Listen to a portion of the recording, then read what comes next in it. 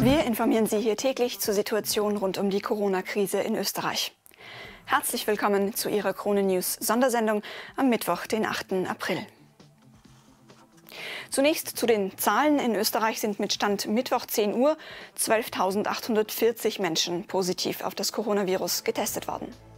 Rund 4.500 von ihnen gelten mittlerweile aber wieder als genesen. Die Zahl der Todesfälle steigt allerdings leider auch deutlich weiter. Mittlerweile sind 277 Personen, die an Covid-19 erkrankt waren, gestorben. Auch die Zahl der Intensivpatienten steigt.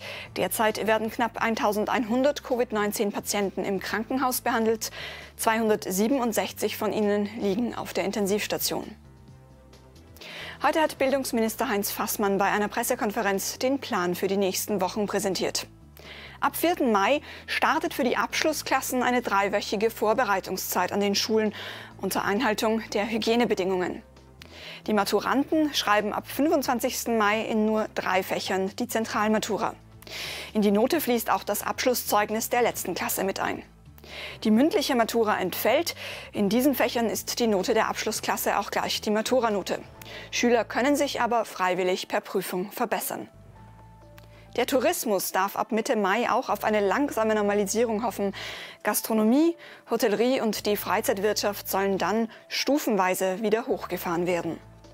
Das genaue Vorgehen soll feststehen, wenn Ende des Monats die Corona-Krankheitszahlen feststehen. In Sachen Reisefreiheit hingegen sind wir vom Normalzustand noch weit entfernt.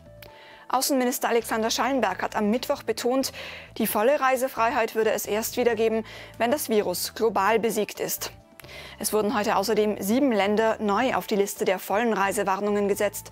Das sind Belgien, Portugal, Schweden, Brasilien, Indonesien, Nigeria und die Philippinen. Damit sind es insgesamt 24 Staaten, die als besonders gefährlich gelten.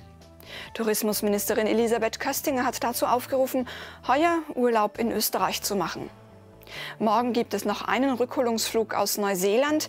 Danach ist die intensive Phase der Rückholungen vorbei. Derzeit sind noch rund 1.000 Österreicher mit Rückkehrwunsch im Ausland.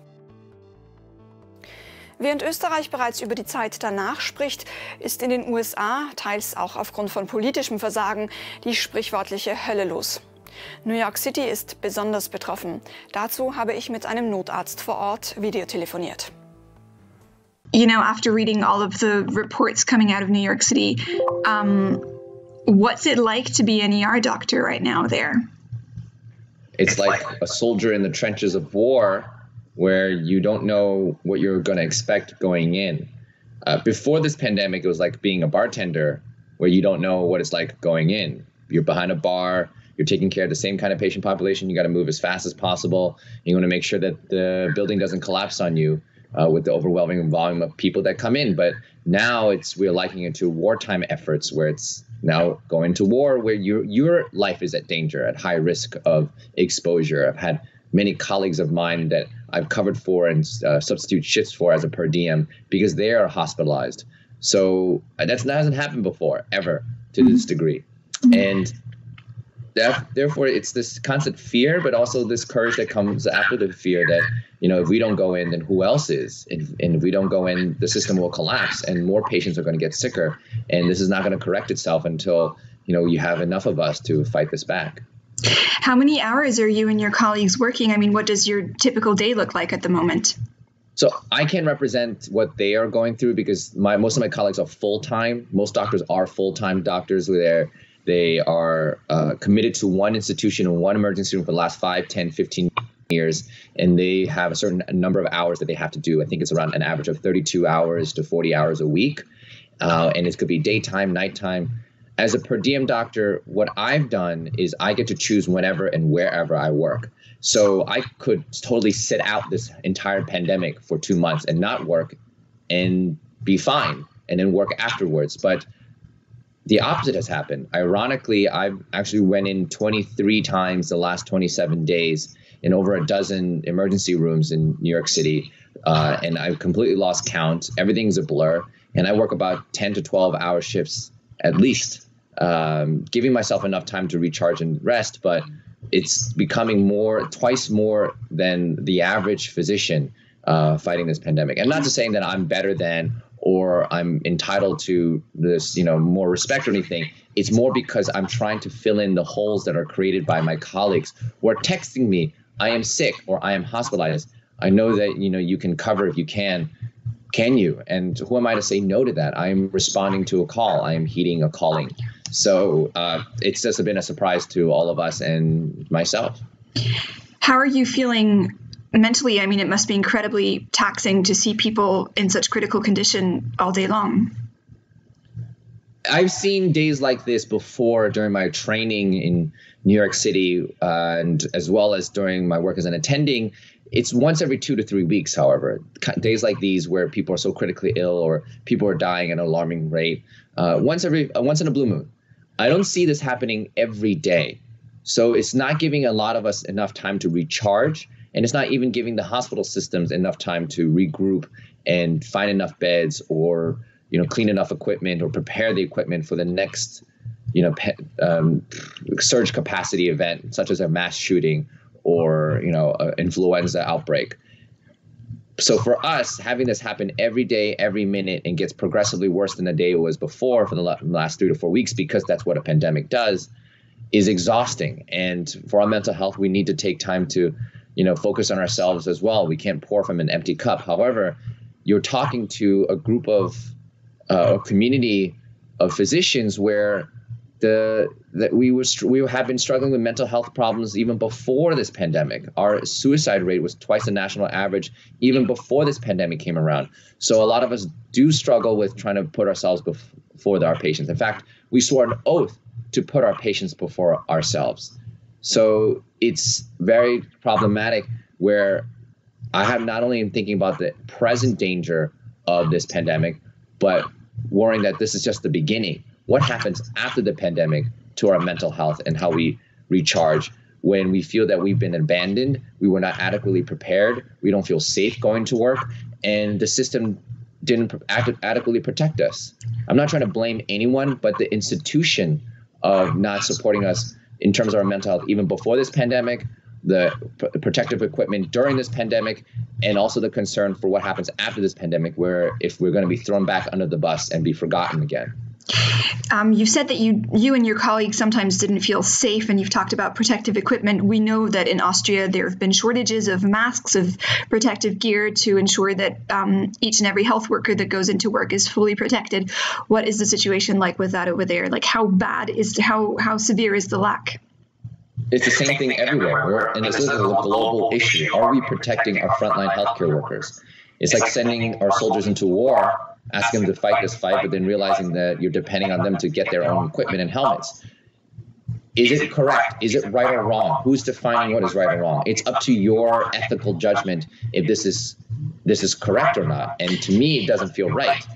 And for myself, the personal protective equipment has been so bad that I'm now, as a per diem, feeling protected only because as a per diem doctor, I have the unique, unfortunate advantage that I have access to different emergency rooms. So I have created my own personal protective equipment that I cobbled together like Iron Man, where I have one thing from different emergency rooms. The first thing I hear every shift, in the first 5 minutes, is like, oh my God, where did you get that? That looks so nice. And it's usually hospital X, Y, or Z. Then I have even better equipment because I pleaded on my social media for more equipment from whoever is responsible for this, because I'm just a mercenary. I don't know who's responsible. Just get us more protective equipment. And it now is I'm relying on personal and private donations from my friends and family, who now I'm wearing adequate P100 masks with goggles and a face shield and a head-to-toe chemical hazmat suit. Now I'm adequately prepared, but I had to rely on personal donations, which I'm very grateful for. But why did it have to be this way? Why did I have to rely on personal donations where it should be coming from someone else? That's how I see it. Some other people might feel that we're being entitled or we're asking for too much. But then if we get sick and we're not adequately protected and we die or we're critically injured or disabled, right? Who's going to be around in the future to take care of you when it's your turn to get sick? So I certainly don't think that anyone thinks health workers are being entitled if they ask for appropriate protection. But how bad is it? Like, are your colleagues getting one mask, say, per 3 days, or how is it? Or half the number of masks that you need, 10% of the number? Like, can you sort of pour that into numbers a little bit? First of all, 1 mask for 3 days sounds like such a luxury. I don't know where you're getting 1 mask for 3 days. That sounds amazing. I wore the same mask for 9 days as the lead physician in some emergency rooms. So I've seen lines of nurses lining out at offices for their 1 mask a week or 1 mask a day ration. Masks are not, N95 masks, by the way, are in the label. It's supposed to be swapped out between patient encounters. After you see one patient and have one encounter, you're supposed to throw away that N95 and replace it with another to prevent infectious risk and exposure. Obviously, that's not practical. Number one, we don't have enough. Number two, it's dangerous too, because every time you're touching the mask and removing it, you're inhaling the air of COVID-19. There's no safe place to switch it out. So it might be better to keep the same mask on for the whole day until your shift is over. But that's not what the N95s are designed for. So going back to the first point, we don't have enough. So people are wearing the same mask for 1 week or 9 days in my experience, or you wear the surgical mask over the N95 to keep it for longer. People are texting me about how they're putting in ovens, which creates a fire hazard risk. 70 degrees Celsius for at least 30 minutes has been the recommendation. Some people are putting masks in their microwave. We're innovating, but we're innovating from a point of desperation, and that's the state we're in. I now have a P100 mask. A 100 in the P100 means it filters out 99.97%, nearly 100% of particles. And N95 only filters out 95% of particles greater than 0.3 microns. Viruses are only 0.001 to 0.04 microns. It's not even that perfect. I don't want to take a 5% risk, even if virus is even that big. So we're not adequately protected. We need a PAPR. Forget P100, forget N95s. What we really need, everyone's like talking about these masks, and it's like preparing for medieval warfare when we're supposed to be in the 21st, 22nd century warfare. We need a PAPR, a positive air purifying respirator that covers our whole head without the need for goggles and masks and fitting and everything. It's just a thing that's like a spacesuit. However, it's expensive, but it's up to you to decide whether our lives are worth that expense. Mayor Bill de Blasio has said that New York City has enough medical supplies to last until about Tuesday or Wednesday this week. Specifically, there are likely over 1,000 ventilators missing in the city. What happens after that? If you go to the New York State Department of Health website, it's a public document, the ventilator allocation guidelines published in November 2015, revised from November 2007. It's public. Any of you can go Google it right now. On page 18, it says that they projected back in November 2015, if we ever had a pandemic on the level of the 1918 Spanish flu, you would need 90,000 ventilators in a 6-week period. We are at the level of a 1918 Spanish flu. They also estimated on the same page 18 out of 242 pages, we only have 10,000 ventilators, including the ones in stockpile, which takes time to inventorize and deliver to a hospital. 10,000, that leaves 80,000 people who would need them that would be left to die unnecessarily. And the whole document isn't about how to get more ventilators. The whole document is how to decide who to live and who to die. What are the standards? What are the ethical standards of deciding or making such decisions? So the numbers are not adding up. 1,000 more, 600 more, 300 more, whatever the numbers I'm hearing on the news, 30,000 more is the largest number. You add all that up, it's still leaving 50,000 people missing a ventilator. That's 1 in 2 will die unnecessarily. So I'm not in that business of trying to figure out how to get these ventilators. Again, I'm just a mercenary grunt in the trenches. I just need a ventilator if you need a ventilator. Or tried my best to make sure you don't have to have a ventilator. Can I bridge you far enough and long enough so we can flatten the curve so that by the time a ventilator is available, you're ready for one? Thinking of, obviously, ventilators and protective equipment, but also thinking of wider measures such as stay-at-home, shelter-in-place orders. How happy are you with the level of political support that the medical system in the U.S. has been getting, both on a state level and on a federal level? So again, I'm a grunt in the trenches as a mercenary. I know people who served in the military, you would ask them in a wartime effort, what do you think about the political effort? And most of them will tell you, I don't give a shit about the politics. I don't care why I'm going to war. I don't know why I'm being sent to war. I don't care about it's Vietnam, World War II, whatever. I'm fighting for my country, number one. And number two, I also fight for the people next to me, my colleagues. And that's my same attitude. People are not paying me enough to care about the politics up above. I see a problem, I see a pandemic, I see people dying, I see I have open shifts and days off, I'm going to go in. Almost every day of the last 27 days, I've got in until I'm completely burnt out with moral injury, realizing that my colleagues are still dying. I'm going in for them, and I've intubated my own nurses. I definitely have known of colleagues of mine that I've worked with who are now dead or on life support, and I'm going back in because of them, right? Because if no one's filling their holes that they're leaving behind for these shifts, the emergency rooms will collapse without doctors, without nurses. There needs to be someone there to fight that back, this tide of more and more patients are going to keep coming in with COVID-19. And if I'm not around to take care of them, it's representative of the whole system not having enough doctors to be able to take care of you who's watching right now when it's your turn to get sick. Yeah. On Sunday, the number of deaths in New York City in 24 hours for the first time went down since the whole pandemic started. Do you think that's just a fluke, or is there like a small light at the end of the tunnel? Yeah, so in just data and biostatistics, you can never take one point in time as indicative of anything great. I think it's encouraging, and I like to hold on to that. But human beings have been horrible at predicting the future. Like things like the stock market, like we all be killing it right now. We've all been good at predicting the future. So one point in the stock market does not mean that there's a trend that we're heading towards greener pastures. One point in the stock market means that we can crash the next day.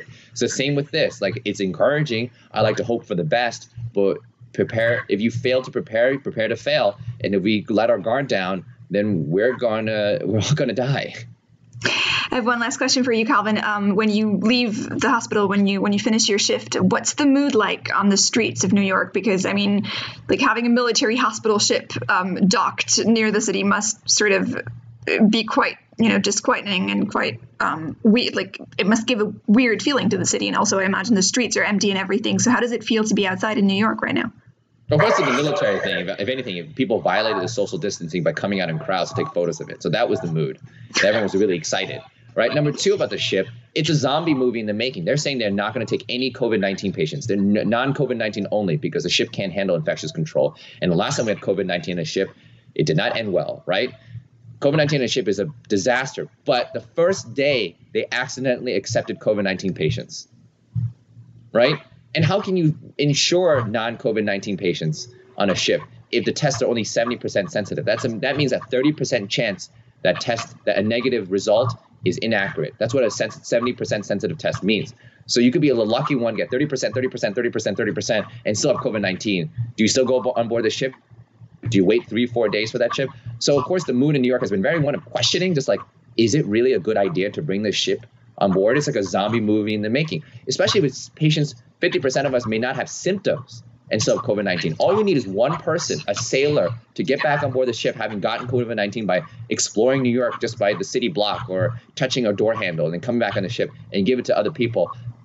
That's our attitude. Just like, really, like it's a great symbol, but we question things. Us as New Yorkers, I'm a born and raised New Yorker. I'm a rebel. I question everything, right? You tell me to stay at home, even as a doctor, I'd be like, why? I mean, I'm going to do it because public health. But like that's our innate nature. So the mood is right now when I go back home, right, other than the 7 o'clock applause for the healthcare workers, which makes me tear up every time. So I do appreciate that. It's very supportive. That's like New York after 9/11. We all come together. Other than that, every other moment of the day, it's like a Sunday morning in New York. I see so many people still outside, at least in the areas where I live, right, in Manhattan. I still see people outside, some with masks, some not. And it just feels like a Sunday morning in Manhattan. Yes, it's a little less crowded.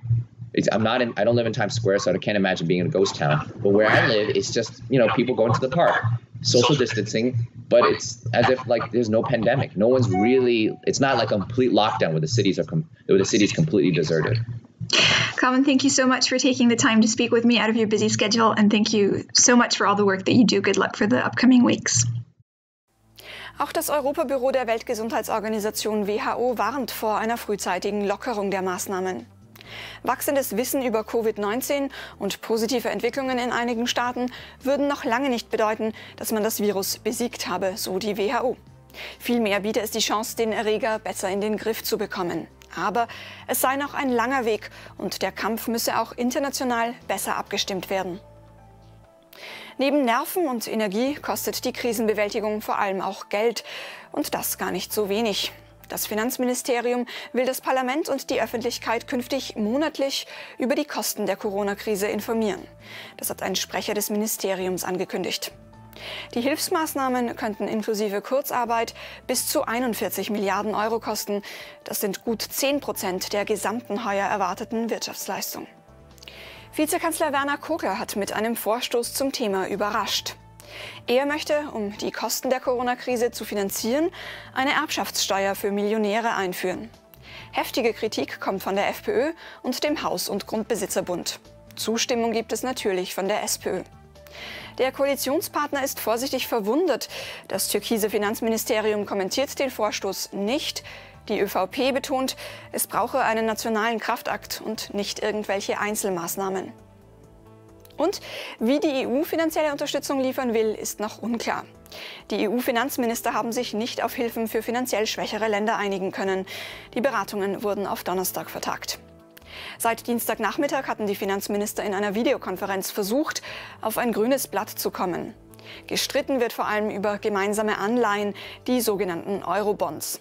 Es wurden allerdings bereits Milliarden aus dem EU-Budget mobilisiert und die Europäische Zentralbank hat ein riesiges Anleihekaufprogramm gestartet.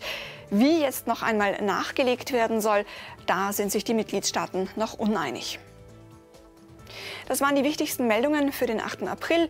Wir halten Sie hier und auf krone.at selbstverständlich weiterhin am Laufenden. Bitte bleiben Sie weiterhin zu Hause und gesund. Ich freue mich, dass Sie zusehen.